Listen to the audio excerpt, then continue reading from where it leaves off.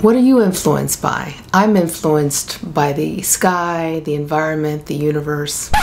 Who am I kidding? I'm influenced by YouTube and pop culture.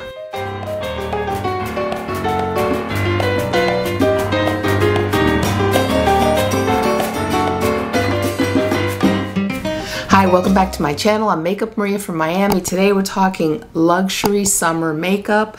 I purchased way too much, and so I'm actually going to do two videos. In this first video, we're going to focus on Surratt Beauty. Here's some of the products that I purchased, just some, and RMS.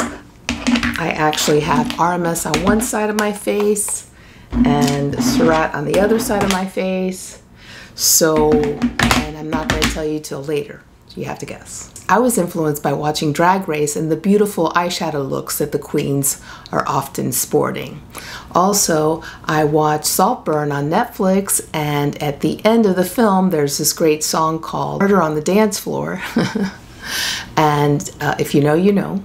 And the woman who sings that song has this video, music video, with this beautiful green eyeshadow look, and that inspired me. I also was very much inspired by Maison Margiela's fashion moment with Pat McGrath's glassy skin and featuring the effervescent actress Gwendolyn Christie. Love. So if you're ready, let's talk about Surratt and RMS in this part one of luxury makeup for the summer. Okay, so let's start with Surratt. I was influenced by a lot of content creators on YouTube. It seems that many of them like Surratt, talk about it a lot, and I just wanted to know what the fuss was all about, so I indulged myself. Here are the blushes, the contour and the two blushes that I purchased. It's Grisaille is the medium taupe contour, Cantaloup, which is a matte golden melon, and PONCEAU, a satin salmon pink. Salmon pink is like one of my favorite colors. And so these are matte powders, and they're very, very smooth. They have a really nice texture to them. I think they're mature friendly, and they're beautiful. The issue that I have, I guess, with Surratt is you have to purchase everything separately. So you have to purchase the container separately, and you end up buying more than you wanted to because you have to fill up the palette. So, and it's a little confusing also. I'm not thrilled with the way they set it up on the website, although they really do try to make it easy for you. A little tricky for me. But the products are gorgeous, and they're easy to wear, they're blendable, they're smooth, they're beautiful color, and they last particularly a decent amount, not tremendous. Neither one lasted that much because they're actually both kind of fading, but I do like the product. Anyway, their eye products are divine. I think that that's where they really shine. I've got this beigey color that I don't want to show you because it already cracked. This is in Chamois. And this green color, again, really, really pretty colors. So it's a nice forest green. So I also purchased the Souffle, I actually purchased two Souffle eyeshadows. And this is in the color Nuage d'Argent, I don't know.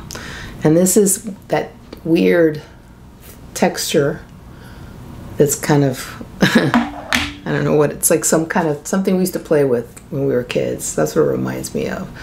And it's very pretty.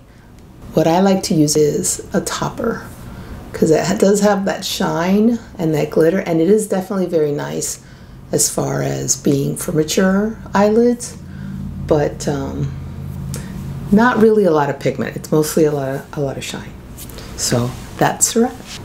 Okay, now let's talk about RMS. I purchased two of their blush.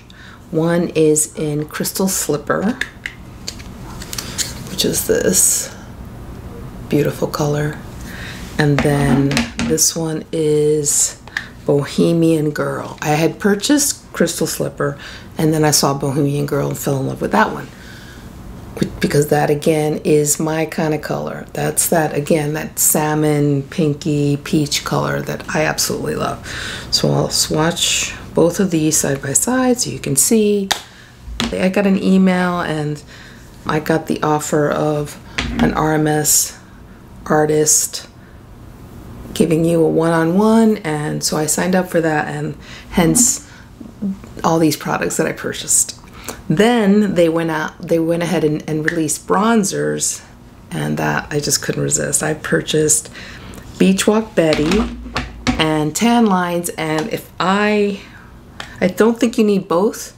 I certainly don't, but I purchased Beach Walk Betty first, and then Tan Lines came out, was sold out, so I couldn't purchase it.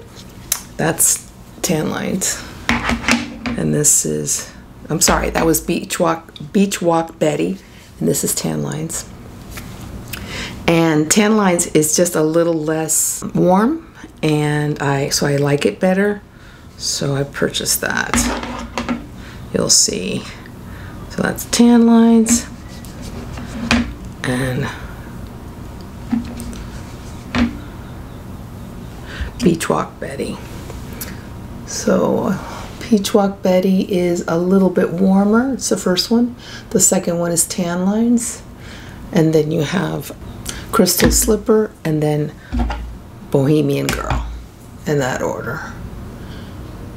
And they're beautiful products. They are smooth, they blend well, they have a little bit, what's different between the RMS and the Surratt is the RMS has a nice kind of a glow, a glittery even, but not really glittery, but it's a little bit of a sheen, I would say. And so I think that it's one of those things that's great about this product is that it's got a nice sheen and it still looks good, I think, on mature skin. At least I felt like it worked on my mature, you know, large pores, dimples, all kinds of, you know, imperfections, and I liked how it came out. So I also purchased two highlights, one in Moondust and one in Eclipse. So there's Moondust, which is a beigey color, and Eclipse, which is another greeny color. I'll do swatches in a moment. Okay, so here is Eclipse. It comes in this, I'm not that crazy about the packaging because the stuff comes out very quickly. So, I mean, you will have eyeshadow for a long time, I'll give you that, and it comes with like a little key that helps you get the product out, although, you know, I don't know if you'll ever get to that point because it's a lot. And this is the color Moondust. The beautiful names, and it's also Clean Beauty. I mean, I don't prescribe to Clean Beauty. It's a marketing term, so it's not really something that I pay that much attention to, but if that's something that you pay attention to, that is, they claim to be Clean Beauty. So they're beautiful colors. They're a little less friendly on the eyes for mature skin, although if you like it, rock it.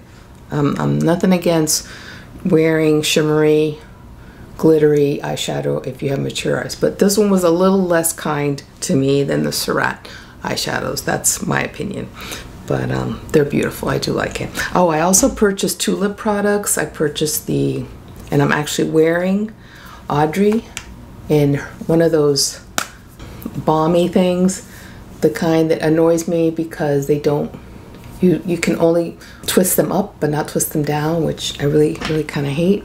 I have that on over the Liplights, and the Liplights are very nice. It's a very moisturizing, but again, it's the same packaging where the stuff like just starts, when you start squeezing it out, you get too much of it, and it's just so much. It's like, when are you ever going to get through all this stuff? But I guess for some people that'll work, but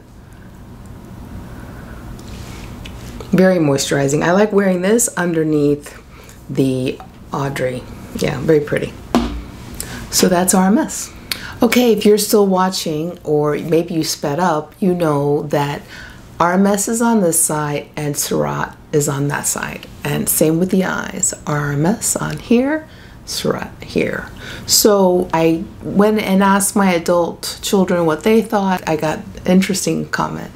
One was that the RMS side was cuter because of the shine, glitter, sparkle, or whatever it is. Not really glitter, the sheen, I guess.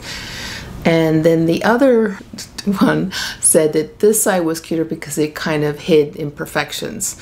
You could tell, you could see the pores more on the glittery side than the matte side, which I guess is, you know, what everyone knows, you know. Most of the time matte is more likely to not emphasize texture. Although I think for me personally, I like the shiny side. I'm all about glow. It's so funny, my whole life I hated glow. I had oily skin, fought it all the time, was always into matte. Now that I'm older, my skin is dry and all I'm into is glow, glow, glow. So I like the shine. I don't mind that it emphasizes the texture. Although I don't think it emphasizes it that much. But for the face product, I think I'm an RMS person more so. I mean, these are the Surratt is beautiful. Not that there's anything wrong with the Surratt. It's gorgeous, and I will certainly get some use out of it. I just think that I get excited from wearing the RMS more so.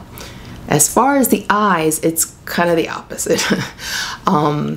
You'll see that the RMS has more pigment, but it isn't, for me, at least on my eyes, as mature eye friendly as the Surratt. The Surratt seems to be a little softer and more mature eye friendly. So I think for the eyes, I prefer the Surratt, which is on this side, than the RMS. Although, again, it's beautiful, it has impact. I will get some use out of it. I will just be strategic in how I put it on my eyes. I will make sure not to put, for example, the very shimmery part on the inside of the eye. I'll put it in the center and then put the darker eyeshadow on the sides, which is the way I put on eyeshadow, because I think that as you get older, you certainly can put on whatever you want, but you're maybe a little more strategic about the placement of the product. So anyway, those were my semi-final thoughts, because I haven't played with them that much. I just kind of started playing with them. Thank you for watching. Stay tuned for Luxury Summer Part 2, which will be my next video. And abortion is healthcare. Don't forget to wear sunscreen. Peace.